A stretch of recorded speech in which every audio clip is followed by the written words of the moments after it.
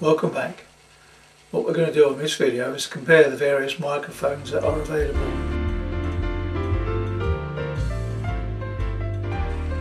The first one I'm using now is the built-in microphone in the camera. You'll probably notice that this is quite flat and echoey because it's obviously a fairly basic microphone, and it's also picking up sound from all around the room from no particular direction. It's called an omnidirectional microphone. So it really is the most basic form. Now we'll switch over to the next microphone, which is a lapel.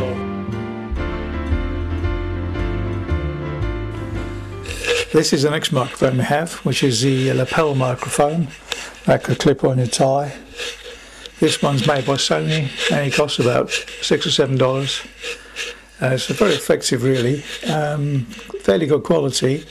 It is of course still omnidirectional, in other words it picks up sound from all over, but quite handy. I in fact use this one for when I'm taping my seminars. I use it on my second camera to pick up the questions from the audience.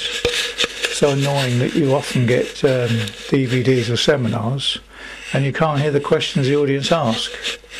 With this, it's very good at picking those up. They then get recorded on the second camera, which primarily is simply to video the projector screen.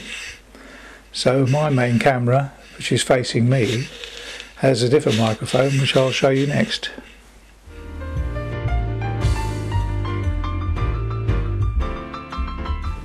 This microphone records mainly from a single direction, which is actually in front.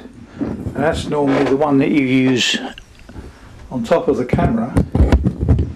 For example, this will be one camera, the little Sony camera I use, and obviously that's then pointing in the direction of the where the camera's pointing, so it picks up sound there, but from not round the back here it doesn't pick up extraneous noise, which is very good.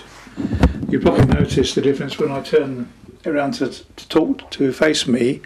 You'll find that it's actually giving you more sound now than if I had it round the other way.